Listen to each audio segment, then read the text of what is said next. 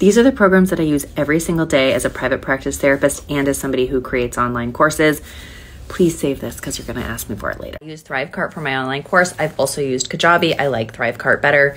It's a little bit of a learning curve, and if you want someone to do it for you, I love the folks over at The Passive Practice. They'll build it out for you. I'll tag them below. I use WordPress for my website. I'm actually a Squarespace girly at heart. I hate when people call themselves girly. Anyway, I am a Squarespace professional at heart, but I switched to using a WordPress site when my platform grew. It just offered me more capability. But if I was only in private practice and not offering any online courses, I would still be using Squarespace. I use ConvertKit for email marketing, sending out newsletters, lead magnets, that kind of thing.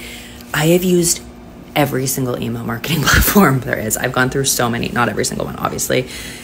ConvertKit just gives me the most flexibility. I use Simple Practice every day of my life. It's easy. I love it. I've used it since 2016. You can comment the word simple here and I will automatically send you 2 months free. Okay, here's a curveball.